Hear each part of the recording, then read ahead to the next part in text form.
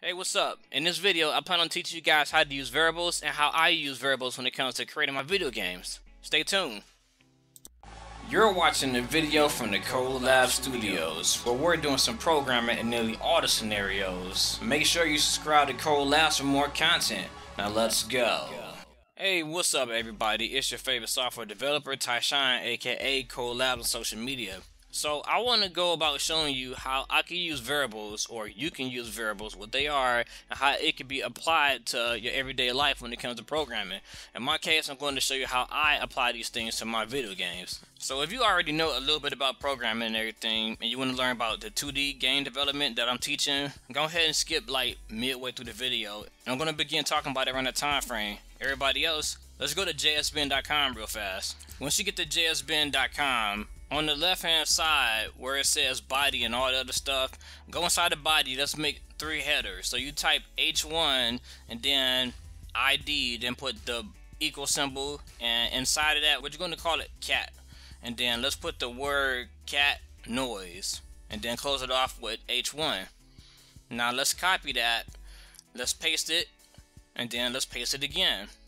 But where it says ID equals cat, let's change the word cat to cat2, and then where it says cat on the next line, let's put cat3, and then instead of having cat noise, let's change that to a bunch of cats, and then in the next line under that, let's put change me to. So what's going to happen is that all 3 of these things are going to display on the right hand side of the screen. Right now it says one thing, but we're going to tweak that using variables. Alright, so when you go to the tab where it says JavaScript, let's type A and just put A equals 0. So a variable basically stores, data and stuff inside of it. It can be an actual number or a string. A string can be manipulated, it can't be added onto an actual number. So we're going to do A equals 0. Then on the line under that, let's put A equals 10 kids got the flu. There we go. So why do we have A equals 10 and then A equals 10 kids got the flu? So what happened here is that the actual A is being overwritten by the last thing that was written, because JavaScript reads line by line. So no longer does A equals 10, A equals the thing that's under 10. So the next thing we want to do is actually manipulate the stuff on the left hand side of the screen where it says H1 ID equals cat and those other cat 2 and 3. We're going to change that. So what we need to do is actually get the element. So we type B equals document dot get element by ID, and then put the open close curly braces. Then inside that you want to put the word cat, but make sure it's a string. And now what I want you guys to do is actually copy that and paste it, and then paste it a second time. So now you should have B on there 3 times saying the same thing. So let's change the second B and make that letter C, and then down the next line let's make the next letter D.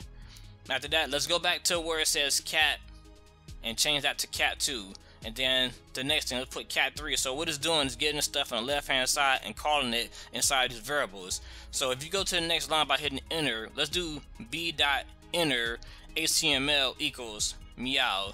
So on the right hand side, you're going to see that no longer that cat equals cat noise, it equals meow now, because we're changing it. We're actually using this in the actual scenario. The next thing we want to do, let's do c.enter HTML equals meow a lot. So all you gotta do in this case is just basically just copy and paste it and change the word around. On the next line, let's do d.enter HTML equals a. You notice this time it's taking the actual variable and applying that. It's not just taking a bunch of words that we're typing out. You can take a variable and use it anytime you want to call it. So now let's see how we can use these variables in a 2D game scenario.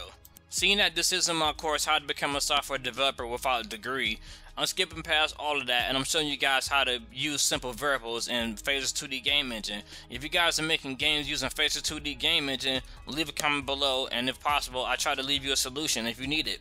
So when I open up this game I created, it's not finished, but when I open this game I created in Visual Studio Code, I'm going to show you a whole bunch of different variables, but I'm going to actually show you the specific variable itself and how to call it. So let's call this variable the cat we were talking about, and then let's make this cat that we're talking about equal to pink cat.